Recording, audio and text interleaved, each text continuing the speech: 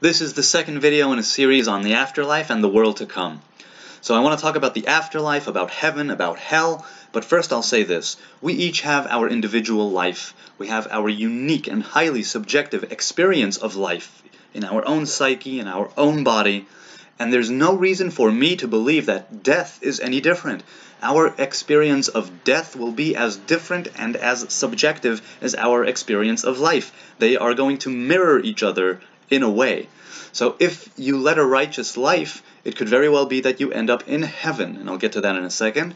But the idea of hell is not a place where you burn for all eternity for your sins, but rather it's a temporary kind of purgatory in the Catholic sense, where you receive judgment and punishment, a cleansing, a purification, and are then escorted into heaven. Now, the idea of heaven in Hebrew is called the Garden of Eden, because we all are meant to go back there eventually as a unified human race, as I see it, and partake of the fruit of the tree of life. So, based on what you did in this world, on your own experience in this life, in this world, in your body, in your psyche, you will be able to receive judgment accordingly, if you merit it, and then move on. You don't stay in hell, and you don't stay in heaven, or the Garden of Eden, either.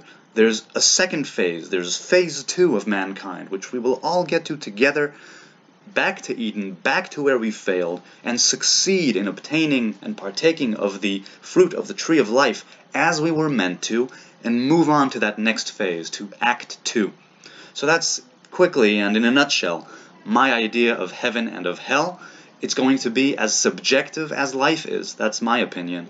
I have no reason to feel or think otherwise. There are many different teachings in the oral traditions, and different rabbis speaking with people who, and with spirits, and I don't know, maybe that's true, maybe it's something that they actually went through, but I know, or I believe, that my experience will be as subjective and as unique as my own life. Let's have a good one.